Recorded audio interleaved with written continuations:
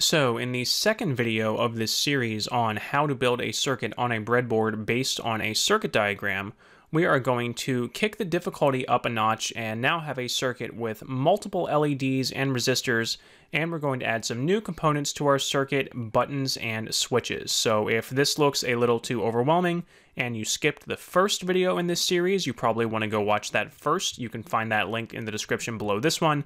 That's going to go over some of the basics with a much simpler circuit. This and further videos in the series are going to work on more complex circuits and how to interpret this diagram and build the corresponding physical circuit on a breadboard.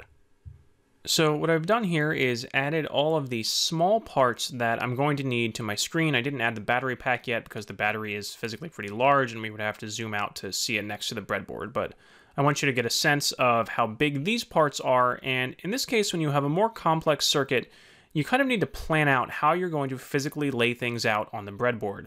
And again, I covered in that first video how the physical layout on the breadboard does not necessarily have to match the physical layout of the circuit diagram. But in this case, since we have 4 branches of the circuit that are pretty similar, we have a resistor in series with an LED, and one of them has a little extra button in series with the resistor, it might make sense to kind of arrange things so I have 4 similar branches on the breadboard, and there are different ways I could do that.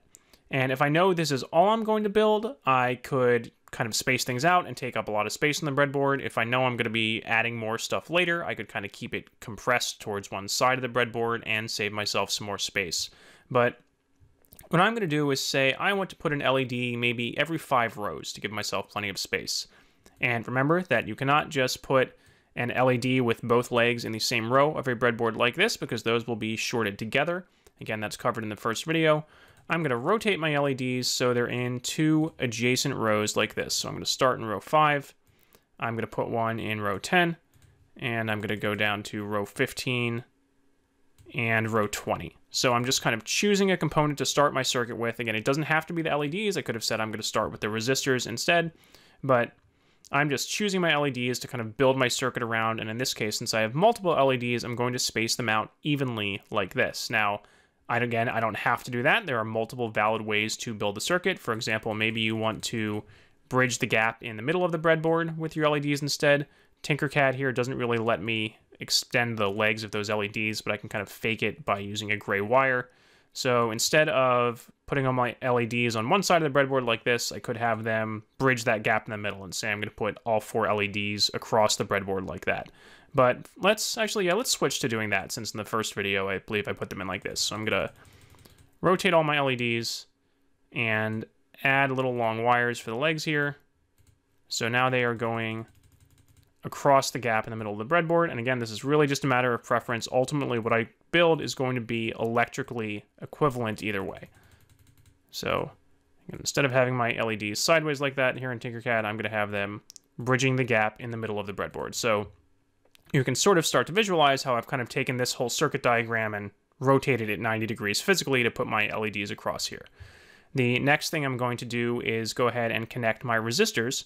So the resistors are connected to the anode or positive side of each LED, and then eventually that is going to go up to my power bus. So in this case, I'm going to rotate my resistors 90 degrees and just connect them directly from the LED over to the power bus. Again, there is more than one way to do that. I could, for example, rotate a resistor like this and then use a jumper wire to connect it over to the power bus. Electrically, that is equivalent. I still have a path for current to flow from power through the resistor to the LED, but it's just not as compact as it could be, and I have an extra jumper wire in there that I don't really need. So the most compact way to do that is going to be to just use the resistor to go straight over to the power bus. I'm going to do that with each of my resistors. Actually, I'm going to do it with 3 of them, and we'll talk about the button later. So this one you see has an extra button in series with the resistor there.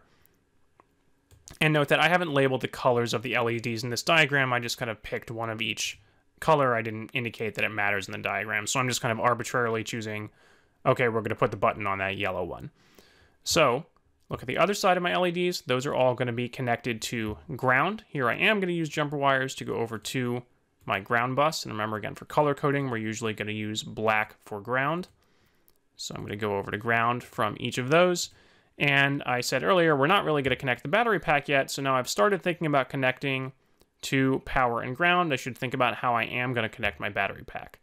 And again, as mentioned in the first video, when you are just using a single voltage supply, a single battery pack, you are usually going to want to connect the buses on the left and right side of your breadboard so you have power and ground easily available everywhere. So I am going to make sure I connect my left and right ground buses and connect my left and right power buses. And again, I'm going to use a red wire for that. That's the color we usually use for power. So now I have power and ground available everywhere on my breadboard, but I haven't connected my battery pack yet because in the previous video, what I had was a battery pack just connected directly to those power buses. So I had a 4x AA battery, and I just had the negative wire from the battery pack go to the ground bus on the breadboard, and the positive wire from the battery pack go to the power bus on the breadboard. But you can see that is not what I have in this circuit diagram. I have an extra switch connected to the battery pack, which is going to allow me to turn power to the circuit on and off.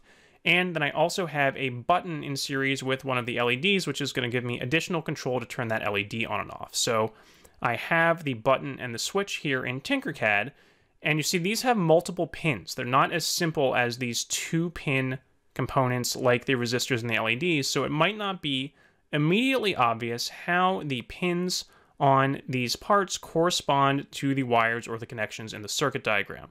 So Tinkercad is kind of nice in that it gives you these little mouse over labels, which can give you some hints, but you're not going to get that in real life when working with the physical parts.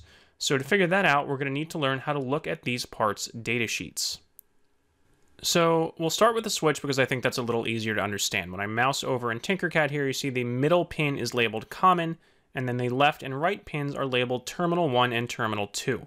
So what's going to happen when I click on this switch, if I hit start simulation and click on it here, the switch toggles to one side. So when it's over here on the left, terminal 1 is connected to common and terminal 2 is disconnected. When it's over here on the right, terminal 2 is connected to common and terminal 1 is disconnected. We can see that if we look up a switch at a place you can get them like SparkFun and make sure there is a data sheet available. Sometimes switches like this are so simple that they don't have a data sheet, but this one does. And I can go on here and see that not only do we have physical dimensions of the switch, but we have a little electrical drawing. So SPDT stands for single pole double throw switch.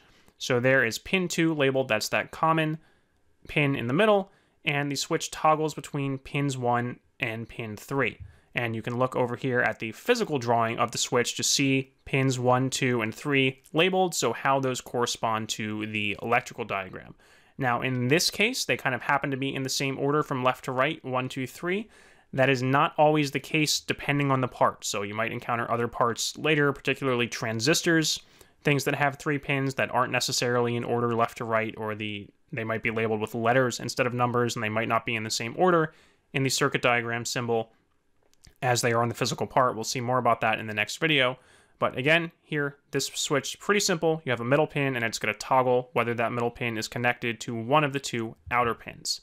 So let's go back to our circuit diagram, and we're going to delete this red wire because, again, we don't have the positive side of the battery connected directly to the power bus. We have it connected through a switch. So I'm going to delete that wire, and we are going to use this switch to toggle power to the circuit on and off. And remember, common mistake people make, don't put things in a breadboard like this. All the holes in a breadboard row are connected, so if I do that, all I have done is shorted all 3 pins of this switch together. I'm going to rotate that switch 90 degrees and put it in the breadboard like this.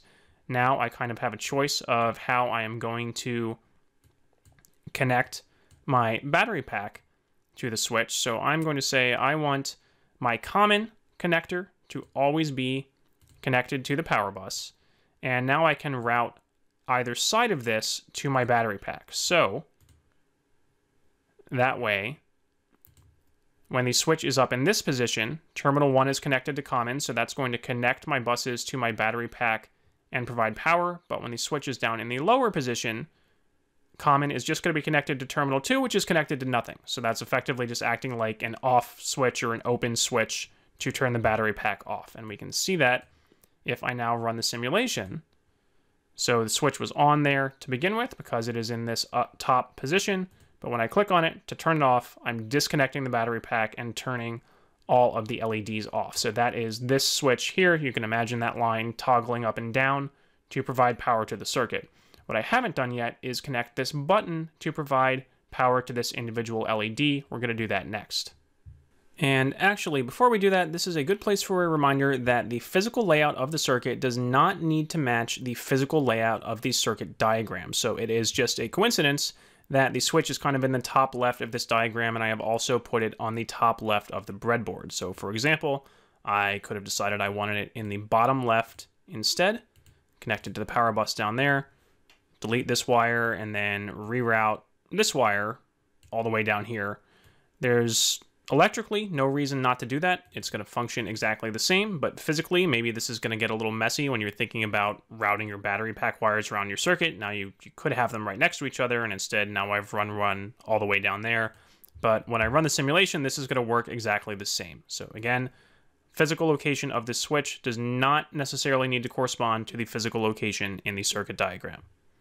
So finally, let's talk about this button. This is a little more complicated, and these tend to confuse people because they have 4 terminals, but the circuit diagram symbol is usually just drawn with 2 terminals like this. So again, let's pull up a datasheet for a similar button and see exactly how these 4 pins are connected. So if we look at this drawing here, we see the top view with the 4 pins, left and right, top and bottom. And here's the circuit diagram that shows how these are connected. So kind of inside the button here, we see that switch symbol that, again, sometimes it's drawn like this with a switch, sometimes it's drawn like this to indicate a push button, but electrically it's the same idea as something that's either open or closed. And what's interesting here is we just have a straight line connecting pin 1 to pin 2, and another straight line connecting pin 3 to pin 4. So that means that those pins are just always connected. The reason the button has 4 pins is really more for mechanical stability as opposed to anything electrical, because you can imagine if the button only had pins on one side and was soldered to a circuit board, as you're pressing it repeatedly, it's going to flex and eventually break. Having pins on both sides like this gives it 4 nice mechanical anchor points, so the stress is even across the button and it's not tilting or fatiguing as it gets pressed repeatedly. So these pins here are really electrically redundant. But when you press the button, it's going to connect this top row, pins 1 and 2, down to this bottom row, pins 3 and 4. When the button is not pressed, then these are not connected to each other. So what does that mean for how we want to connect the button in the circuit? So look at our circuit diagram. We still have a resistor connected to the anode of this LED, but unlike the other resistors, I don't want to go directly to the power bus with that one. I want to go to another row in the breadboard so I have somewhere to connect my button. Now you might think, okay, great, now the diagram shows the button connected from that resistor to the power bus, so I'm just going to connect it like that. And let's see what happens if I run the simulation there. I'm going to start the simulation. This switch is on. All of my LEDs are on, but pushing the button doesn't do anything. The yellow LED is just always on. And to understand that, you have to remember how the pins on this button are internally connected. So Tinkercad is calling them 1A and 1B, whereas in this circuit diagram, it was pin 1 and pin 2. But remember that pushing the button doesn't do anything here. These 2 pins are just always connected to each other and effectively just act like a wire. So all I've done here is effectively used a wire to connect this resistor directly over to the power bus. In order to actually use the button, I need to have a connection between the top row of pins and the bottom row of pins. So I am going to move the button over. I'm just got to stop my simulation first. The spacing of these pins works out such that they straddle this gap in the middle of a breadboard nicely. And I want my path to the power bus to go through the button down to this bottom row. So I'm going to add another jumper wire here. Now the path for current is from the power bus through the button from the bottom row up to the top row, but only when the button is pressed. When the button is not pressed, this will be an open circuit, then through the resistor, and then through the LED. So again, people tend to get a little mixed up about how to use these buttons. They'll either put them directly to a bus like that, or have them rotated 90 degrees incorrectly. So this is just shorting together those 2 rows, and then the button won't do anything. So you want to have the button rotated like this, usually straddling the middle of the breadboard. And now I have that path for current to flow like this. So if I go back to run my simulation, you see now this switch controls master power to the circuit from the battery pack but the yellow LED is only going to light up when I hold this button down. So we now have a working circuit, but this is a good point to talk about physical layout again, especially when you are getting into things like sensors and buttons. So if somebody is going to be using this circuit, it might be more convenient to have the button and the switch located physically close to each other. LEDs are usually kind of tall, so for example, in a real physical three-dimensional circuit, having a switch right next to an LED like this, where you have to reach around back here to use this switch versus pushing this button up front, could be kind of inconvenient, or you might accidentally bump other things on the circuit. So again, when you're thinking about physically using a circuit and what you as the user have access to, maybe, for example, it would be more convenient to have this button and this switch just all the way down here right next to each other. But then the trade-off is that now I have this wire coming all the way down there. But for example, I could get around that by saying, okay, I'm going to totally reroute my battery pack wires and also put the ground wire down there. I'm not doing a great job moving the wires around in Tinkercad, but you get the idea. Part of it is a matter of personal preference. Again, this is electrically equivalent. I can run that simulation and see that same thing works. This switch controls master power to the circuit, and this button controls the yellow LED. Exact same electrical circuit, so what I just did is equivalent to this diagram, but different physical layout that's going to affect the user when they are actually using the circuit. So that's it for this video. Again, future videos in this series will cover additional topics like transistors, operational amplifiers, and integrated circuits like H-bridges. You can find those linked in the description below this one. And if you felt this one was over your head, you can go back and watch the first video in the series that covers the basics. Thank you.